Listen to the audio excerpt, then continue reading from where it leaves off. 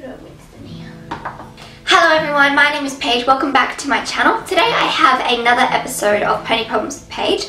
If you would like to be a part of the next episode, go follow me on Instagram. I'll usually post a photo that looks like this and you guys comment your questions, etc, etc. I suggest turning post notifications on because that way you won't miss it. But anyways, so let's hop right into it. Okay, Carly Sawyer asks, I usually ride this pony who's very energetic and likes to rush off after a jump. Is there any way I could fix or prevent this from happening? Okay, I have been riding a horse lately as well who likes to do this. The biggest tip I can kind of give is when you are coming up to the jump, try and remain quite quiet. I feel like rushing off after a jump can either just be kind of a mental thing or it can be because I feel like with a lot of horses tend to rush off jumps because they're trying to escape a rip in the mouth or they're trying to escape someone landing on them quite heavily. So I would recommend just start off by making sure you're holding your mane, making sure you're not ripping them in the mouth, and making sure that you're not slapping them with your butt in the saddle when you land. That could kind of fix that originally. If that's not the issue and it's just them rushing off after a jump, I would recommend when you land, try and come to a dead halt on the straight line from where you've jumped and keep repeating that exercise, and eventually they'll wait for your cue to ask whether they should keep going or whether they should stop. Yeah, that's kind of it really. Okay, Life is Horses asks how to get your horse to like a stable. Okay, I feel like stabling your horse in the equestrian social media community is quite a controversial thing.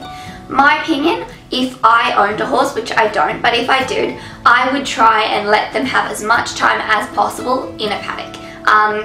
Obviously where people live can really impact that, and if stabling is the only option that you do have, I would try and make sure that you get lots of breaks in between. But then again, I want you to understand too is if a horse doesn't like a stable, just think about it for a second. If your horse doesn't like a stable, it's because they're inside a box, they can't move, they can't do what they want, they can interact with other horses, but it's much harder to do that. They're kind of isolated, and you can understand why a horse wouldn't like a stable. So I think the best way to get your horse to like that stable, get them some sort of mental stimulation, whether that be, you can get those ball toys, whether it be a salt lick, whether it be, to be honest, I'm not really quite sure about the nutrition behind salt licks, so maybe get that checked out first, but yeah, get them some sort of mental stimulation. I think that's a really good thing at first. A few of the horses at the facility where I ride have little balls and toys, or they have like people put bottles with like sand and stuff in it and then they crunch it up and the horses play with it and it makes like a crunchy sound. But having some sort of mental stimulation I think is really important. I think that if you're going to stable your horse, make sure you put them in a spot within the boarding facility where they are engaging with other horses, they can hear other horses, they can see other horses. I think that's very helpful. To like their stable is making it their comfort place, making it somewhere they can go to. Try not to harass them in there, try not to spend too much time with them in their stable because it's supposed to be their place where they go to rest, to rehabilitate, etc. But very important, do lots of paddock interval breaks. So have them in the stable, then send them out to the paddock, then have them in the stable, then send them out to the paddock. Don't leave them in the stable long enough where they feel like it's a chore to be there. But then again, like I said, a lot of horses act very differently. I know some horses who are absolutely fine being in a stable, they don't play up. I know other horses who they're in there for maybe a minimum, a maximum of 4 weeks and then they go nuts. They will back people off, etc, etc. So I think it's really important that you give those paddock intervals. DS and me ask, do you have any tips for keeping your heels down and any tips for sitting trot? Thanks. You guys know I follow a YouTuber called Your Riding Success. She's a dressage rider. She posts motivational videos. She posts a bunch of videos, and a lot of them are about sitting trot. To improve your sitting trot, the things that I could say, my sitting trot's not the best, but in theory, this is what I think improves your sitting trot. I think doing a lot of it with no stirrups is really helpful because you learn how to center yourself without the help of your stirrups. I think it's very important too that you don't try and grip with your knees. When you grip with your knees, it kind of turns everything inwards and you pop out of the saddle. So I think it's really important not to do that. Also as well, another tip, I used to do this, but try not to perch everything backwards and kind of sit on like the squishy part of your bum, because I feel like that's a cheat. It makes it feel much easier. It doesn't look prettier though. So I feel don't do that. Try and stay dead central, and don't kind of, I think it's very important in sitting trot not to counteract and push your body back as a way of staying balanced, because then your lining with the horse disappears and that impacts your horse's balance as well. I'm not the best at sitting trot, so I'll leave a few videos and things you might want to go check out down below. She has some great exercises to help you with sitting trot, and yeah, are using stirrups, which obviously most of the time you will be. Try and think with sitting trot every time stamping your foot down. So every stride think stamp, stamp, stamp, stamp, stamp, and that will hopefully kind of keep your heels down at the same time, but keep you kind of weighted to the floor.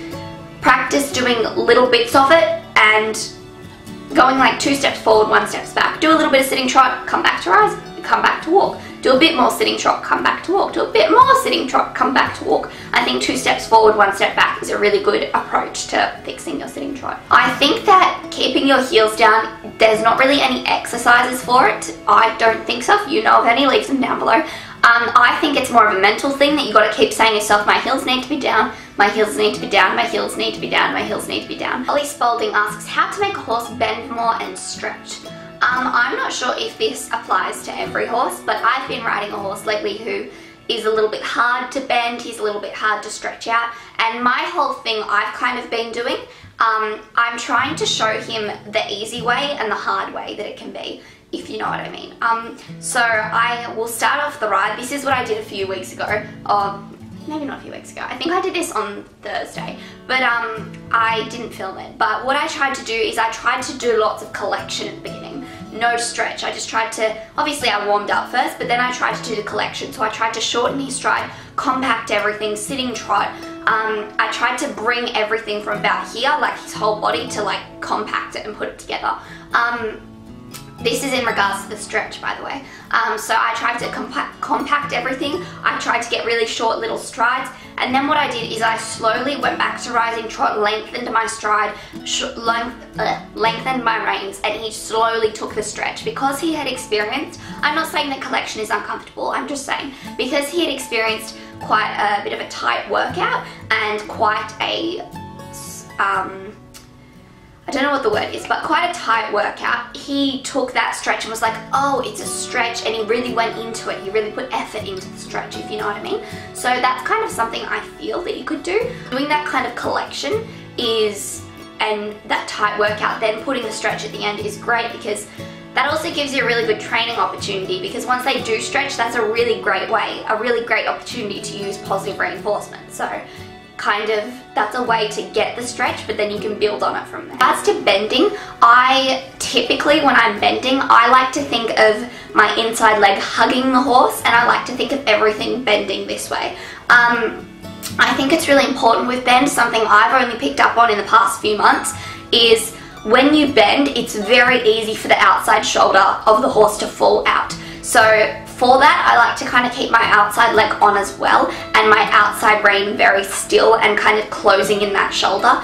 Another exercise as well I think is really good to do bend with is if you do a lot of serpentines and you do a lot of figures of 8, lots of changing direction to kind of supple the body and get a bit of bend. Last question, Kirsty asks, how can you build a great bond or relationship with your new horse? Obviously, like I've said 50 million times, I don't own a horse, but when I ride, I'm going to be riding a horse for a while.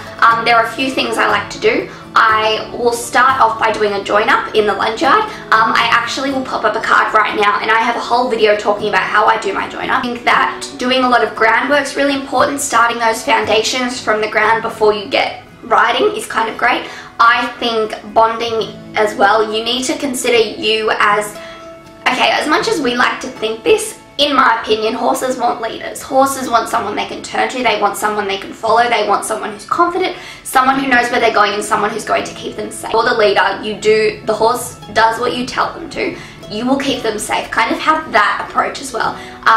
Like I said as well, I will leave videos down below. There is a guy called Warwick Schiller. He is great at that sort of stuff. He has some great educational videos on there, and he is a horse trainer. So I'll leave a few videos about this down below, but I think it's very important to kind of come with the approach that you are the new horse's leader, that doesn't mean you overpower them. That doesn't mean that that doesn't mean you're on top, he's on bottom. It just means that you're a leader, you're going to keep him safe, and you kind of have to come with that approach rather than, oh, here's carrots, here's apples. Oh, you like me? I hope you like me. But yeah, like think about how horses would act in herds. They have a leader that keeps them safe, and then they create a bond with that horse. Thank you guys for watching. I hope you guys enjoyed.